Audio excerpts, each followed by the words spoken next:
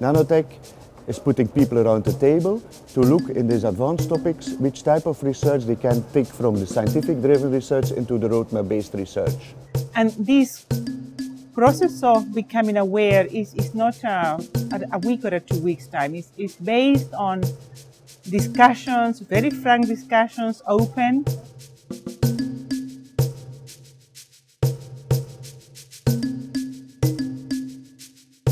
NANO-TEC is a European-funded project, comes under the category of coordination action, and it has 10 partners who are finding ways in which we can address two objectives. One being the building a community of nanoelectronics researchers in academia working in both in technology and design.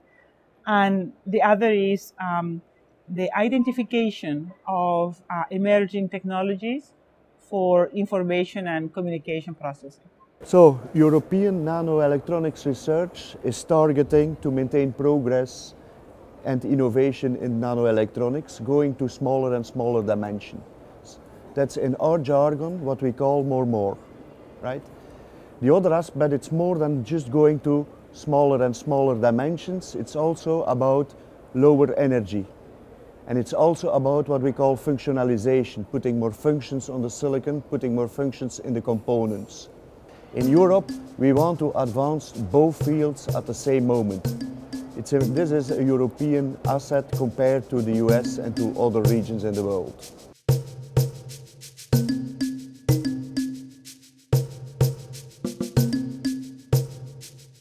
It's hard to envision exactly the direction, but as a general trend, I imagine the projects themselves will be moving less away from the model of the lone researcher, sort of the classical model of research, and more toward these collaborative projects, both within countries and across borders. That's why we need to put people with different mindsets, with different disciplines around the table.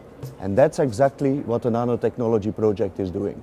Learning to talk to your design colleague, if you're a materials or device person, and vice versa. And then with this more mature approach, talk to our industrial partners and other stakeholders who could then retake these concepts or proofs and take them further up in the value chain towards processes or new products.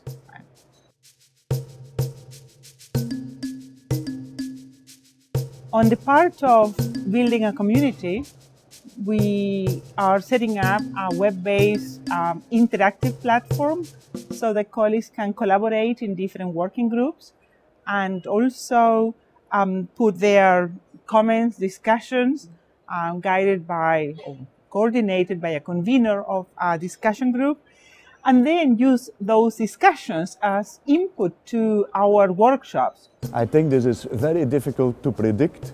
And like you said, I don't have a crystal ball to look in. Well, 10 years is not too bad. In a sense, if you said 20 years, it gets more complicated. I think that there will still be research on advanced nanoelectronics technology, advanced CMOS. That will continue. And I think the devices and the new concepts that you are working on now will be used for specific needs, specific type of activities, specific requirements.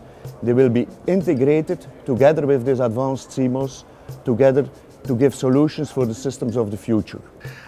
So it's hard to envision exactly the direction, but as a general trend, I imagine the projects themselves will be moving less away from the model of the lone researcher, sort of the classical model of research, and more toward these collaborative projects, both within countries and across borders.